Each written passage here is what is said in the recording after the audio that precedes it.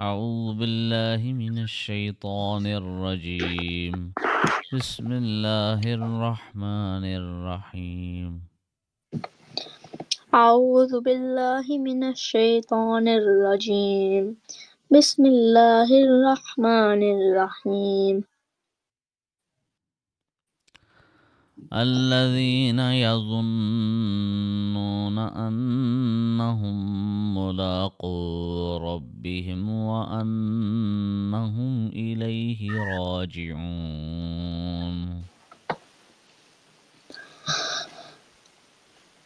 الذين يظنون أنهم ملاقو ربهم وأنهم إليه راجعون يا بني إسرائيل اذكروا نعمتي التي أنعمت عليكم وأني فضلتكم على العالمين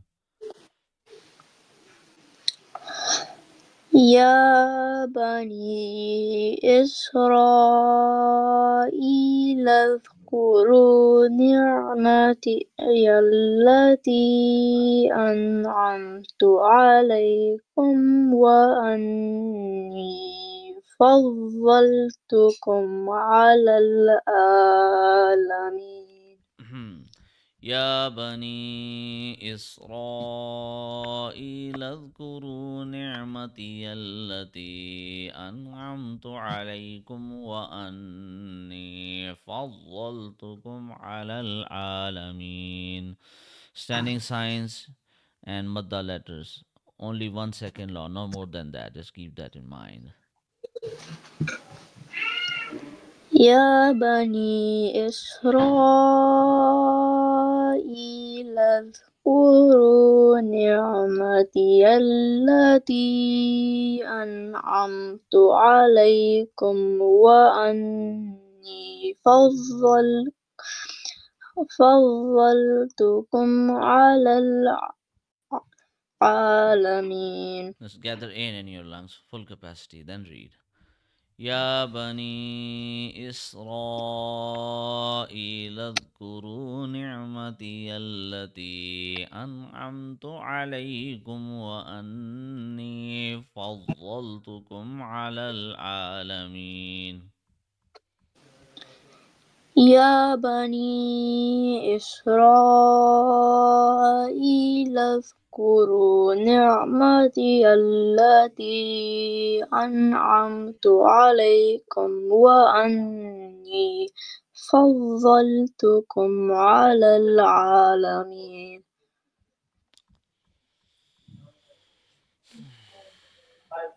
You broke your breath here. يا بني إسرائيل اذكروا نعمتي التي أنعمت عليكم وأني فضلتكم على العالمين. If you are going to break your breath, then start from wa again.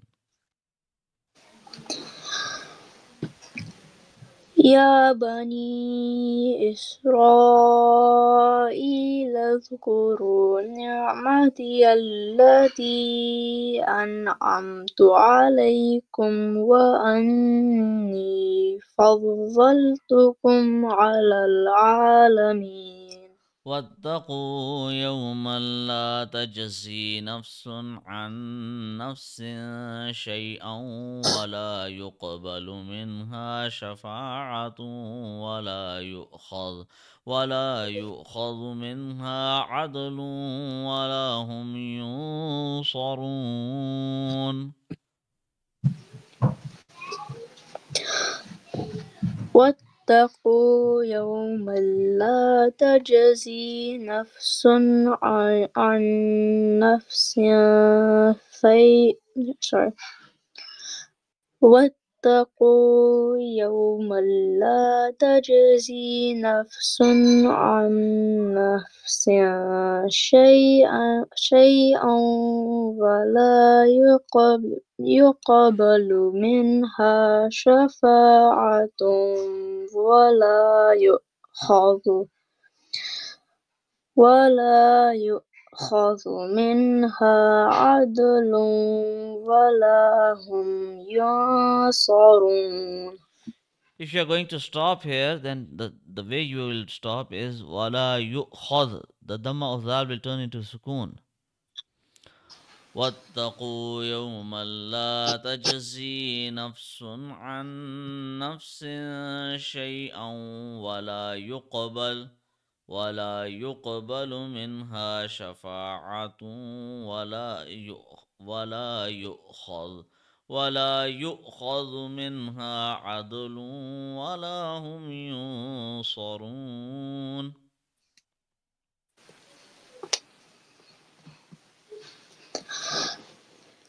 واتقوا يوما لا تجزي نفس عن نفس شيئا ولا يقبل منها شفاعة ولا يؤخذ منها عدل ولا هم ينصرون. Make sure that you are reading shafa'atun, not taun. The taun sound will not be correct. Make sure it is fully tun. واتقوا يوما لا تجزي نفس عن نفس شيئا ولا يقبل منها شفاعة ولا يؤخذ منها عدل ولا هم ينصرون. واتقوا يوما لا تجزي نفس عن نفس شيئا ولا يقبل منها شفاعة. واتقوا يوما لا تجزي نفس عن نفس شيئا ولا يقبل منها شفاعة ولا يؤخذ منها عدل ولا هم ينصرون. No, I think you are feeling sleepy because of the dinner. Is it correct? Maybe. Whenever you start a lesson, whether it's school or it's Quran lesson, eat less so that you remain active. It is necessary. واتقوا يوما لا تجزي نفس عن نفس شيئا ولا يقبل منها شفاعة ولا يؤخذ منها عدل ولا هم ينصرون. واتقوا يوما لا تجزي نفس عن نفس شيئا ولا يقبل منها شفاعة ولا يؤخذ منها عدل ولا هم ينصرون. وإذ نجيناكم من آل فرعون يسومونكم سوء العذاب يذبحون أبناءكم ويستحيون نساءكم وفي ذلكم بلاء من ربكم عظيم.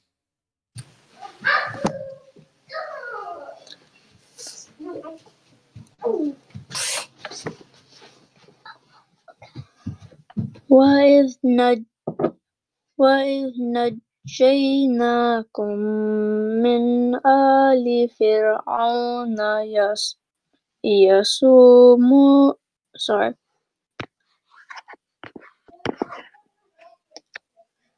وإذ نجيناكم من آل فرعون يسومونكم No, bache, no, سوء no, no, no, no, no.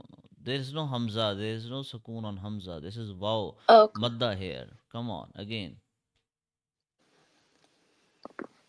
وإذ نجيناكم من آل فرعون يسومونكم سوء العذاب يذبحون أبناءكم From here. يذبحون أبناءكم ويستحيون نساءكم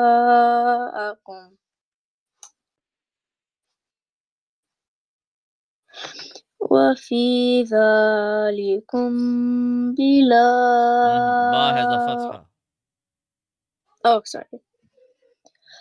وفي ذلكم بلاء من ربكم عظيم. صدق الله العظيم. صدق الله العظيم. Okay, you can call Amina now.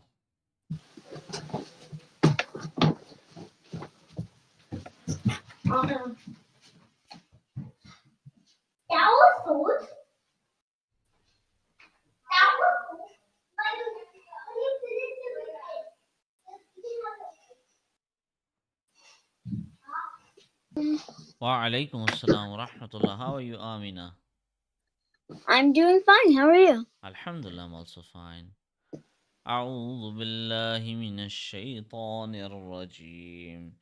بسم الله الرحمن الرحيم. أعوذ بالله من الشيطان الرجيم. بسم الله الرحمن الرحيم. Please read. والله Look, the middle lam has the middle before. والله Yeah. أم أنبتكم من الأرض نباتا ثم يعيدكم فيها ويخرجكم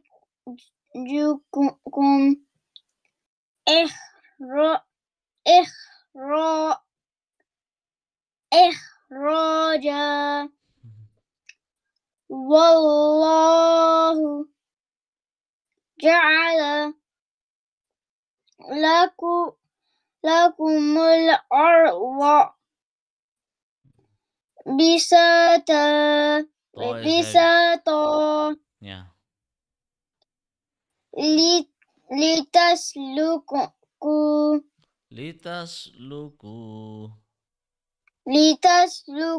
لتسلكوا منها سبلا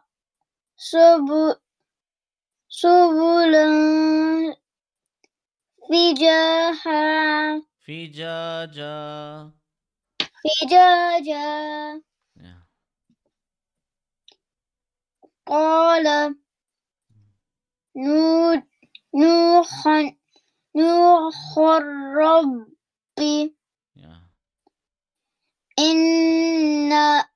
إنهم عصوني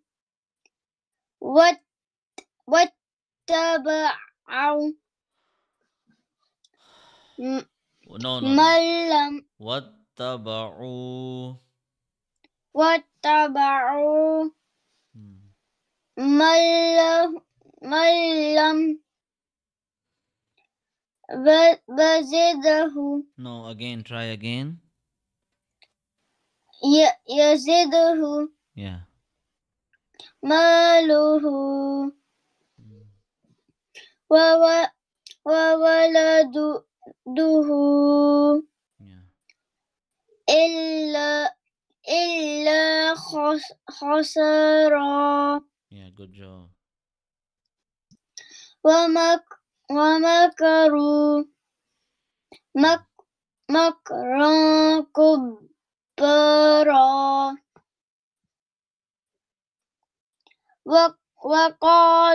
وقالوا لا ت لا تذ Can you please read this one again? ومكروا Hmm. مكر مك مكرا كبرا Good job. وق- وقالوا Hmm. وقالوا لا تذرن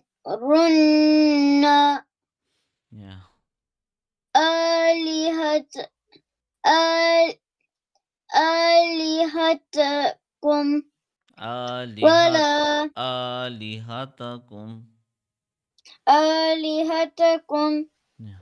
ولا تذر تذرن Hmm. ودا ولا Okay, idgham rule is being applied. This is not single fatha. If we ودا yeah, we would have said what dav if there was only one single fatha. But there is double fatha here, so we will apply idgham here. What down wala. ودا ودا No, no, no, ولا no. Don't stretch the wow. No reason to do that. What down wala. ودا ولا سوى سوى Suwa سوى suwa. سوى Yeah. ولا يغوث يغوث ويعوق ونسرا. I have a question. Go on. So you said that when we see lam alif that we don't stop. Yeah. But I also said that if below lam alif there is a sign, we have the option of stopping. Oh. Yeah. Similarly, if it is end of the verse and there is lam alif, then also we have the option of stopping.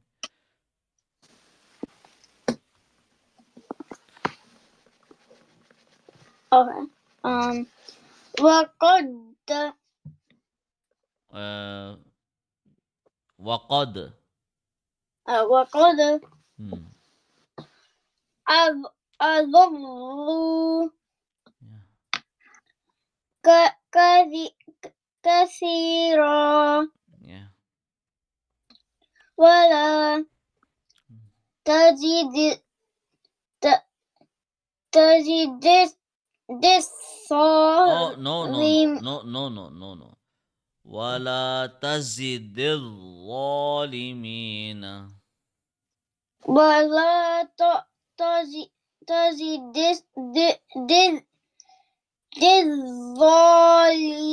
الظالمين Hmm. إلا Hmm. ضلالا. Good job. صدق الله العظيم. صدق الله العظيم.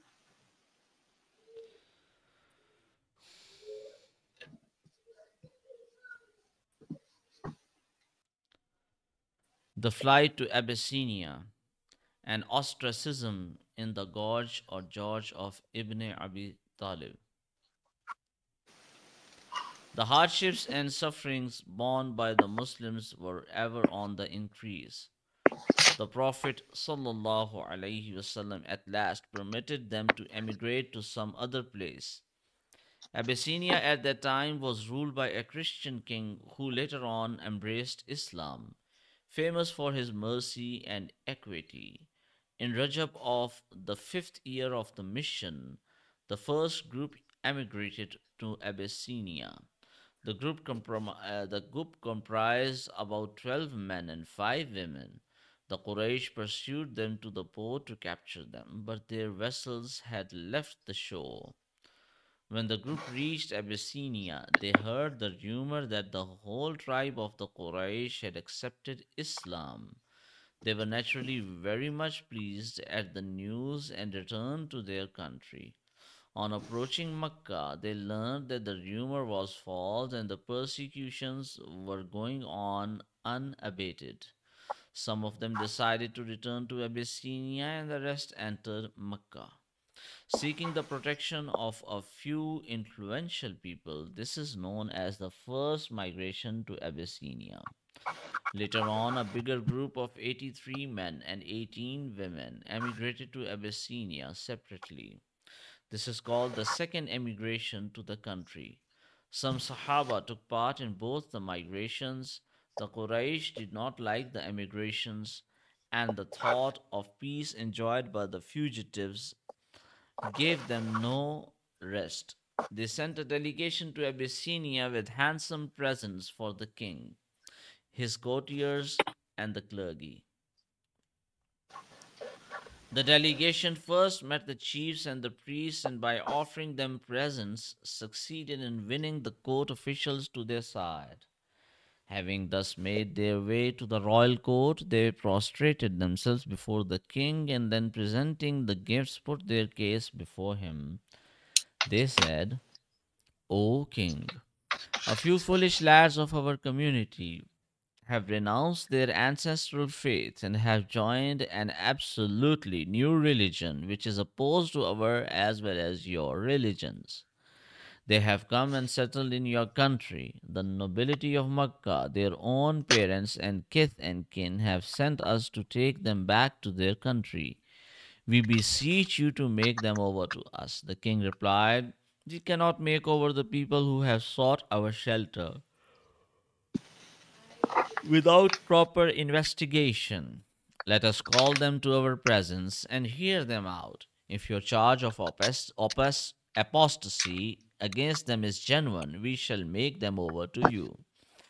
The king thereupon summoned the Muslims to his court. They were at first greatly distressed and did not know what to do, but Allah gave them courage, and they decided to go and place the true facts before the king. On appearing before him, they greeted him with salam. Someone from the courtiers objected that they had not prostrated before the king according to the rules of the land. They explained, Our Prophet ﷺ has forbidden us from prostrating before anyone except Allah. The king then asked them to submit what defense they could make to the charges brought against them. Ja'far radiallahu anhu rose and addressed the king thus, O king, we were an ignorant people. We neither knew Allah nor His prophets alayhimussalam. We worshipped stones. We used to eat carrion and commit all sorts of undesirable and disgraceful acts. We did not make good our obligations to our relatives. The strong among us would thrive at the expense of the weak. Till at last Allah raised a Prophet ﷺ for our reformation. His noble descent, upright conduct, integrity of purpose, and pure life are only too well known amongst us. He called upon us to worship Allah and exhorted us to give up idolatry and stone worshipping. He enjoined upon us right conduct and forbade us from indecency. He taught us to tell the truth, to make good our trust, to have regard for our kids and kin, and to do good to our neighbors. From him we learned to observe salah, fasting, zakah, and good conduct, and to shun everything foul and to avoid bloodshed. He forbade adultery, lewdness, telling of lies, misappropriating the orphan's heritage, bringing false accusations against others and all other indecent things of the sort. He taught us the Quran, the wonderful book of Allah. So we believed in him, followed him, and acted upon to his teachings. Thereupon our people began to persecute us and to subject us to tortures, thinking that we might abjure our faith and revert to idolatry. When, however, their cruelties exceeded all bounds, we took shelter in your country by the permission of our Prophet sallallahu alaihi wasallam. The king said, "Let us hear something of the Quran that your Prophet sallallahu alaihi wasallam has taught you." Hazrat Ja'far radiallahu anhu recited a few verses from the beginning of Surah Maryam, which touched the hearts of the king and the priestly class so much that tears flowed down their cheeks and wetted their beards. The king remarked, "By Allah, these words and the words revealed to Musa alayhi salam are the rays of one and the same light." And he told the Quraysh embassy would that he would by no means hand over the refugees to them. Then, disappointed and disgraced, they held a council. One of them said, "I have hit upon a plan that is sure to draw the king's wrath upon their heads." Although the others did not agree to such a drastic step, for after all they were their own flesh and blood, yet he would not listen. The next day, they excited the king by telling him that those heretics denounced Isa alayhi salam and did not believe in his divinity. The Muslims were again summoned to the court.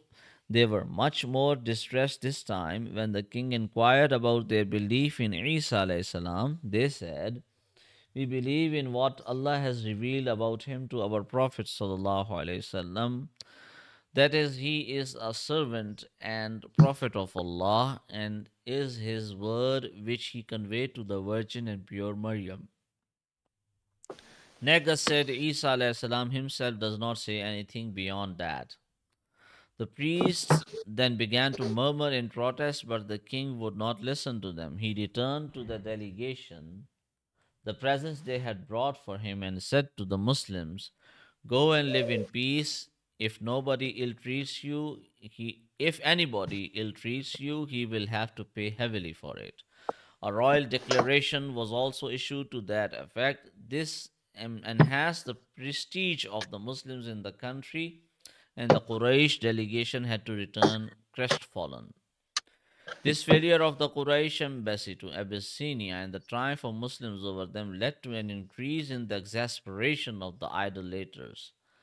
The conversion of Umar radiallahu anhu to Islam added fuel to fire. They grew more and more embittered, till things came to such a pass that a large number of the Quraysh chiefs conspired to kill Muhammad sallallahu alaihi wasallam outright and deal summarily with the whole affair. But this was not so easy. Banu Hashim, to which clan the Prophet sallallahu alaihi wasallam belonged, were strong in number and still stronger in influence. Although all of them were not Muslims, yet even the non Muslims among them would not agree to or tolerate the murder of the Prophet. ﷺ. The Quraysh therefore decided to place a social ban on the Bani Hashim, and their chiefs drew up a document to the effect that none of them or their clans would associate with, buy from, or sell to those who sided with the Banu Hashim, unless and until they surrender Muhammad sallallahu alaihi wasallam for the death penalty. All of them signed this document on 1st Muharram of 7th year of the mission, and the scroll was hung up in the Kaaba in order to give it full sanctity.